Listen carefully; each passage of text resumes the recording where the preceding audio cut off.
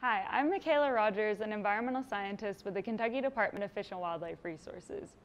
Today we're at the Salato Wildlife Education Center at Salato's Bee Tree. Since it's National Pollinator Week, we're going to talk about how bees are for more than just honey. And for this, we're going to start by talking about our honeybees, which do live in social colonies together, which you can see in this bee tree behind us. So within the trunk of the tree, you can see an entire beehive. And while this tree has been on exhibit for a while, this colony is actually only a couple months old. So this is a new colony. Next, we're going to zoom in on one single honeybee, just so you can get a better look of what those look like up close. And so our honeybees are important because they're a critical pollinator for our agriculture. Honeybees are responsible for pollinating 1 to 5 billion in crops annually, and they're actually considered a livestock animal, which not many people know. We also have bumblebees in Kentucky, and so these are another very important pollinator. These play a critical role for pollination of things we like to eat, like blueberries and tomatoes. These bees are ground nesting, and they can also be social, but not all species will be. One interesting thing about bumblebees is they're able to pollinate in colder temperatures, which some species cannot.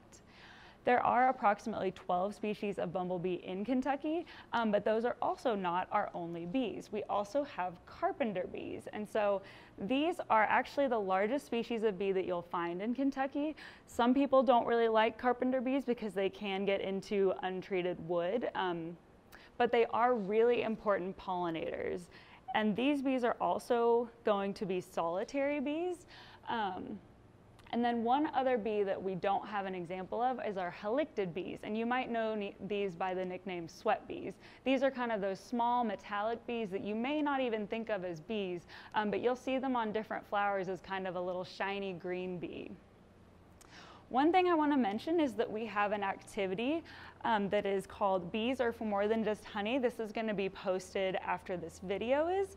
And this shows you how you can make your own bumblebee finger puppet. So we already have a pre-cut one here that we're just going to kind of show you how that works. So you'll have your bee cut out, and then you'll also have your band cut out for the finger puppet.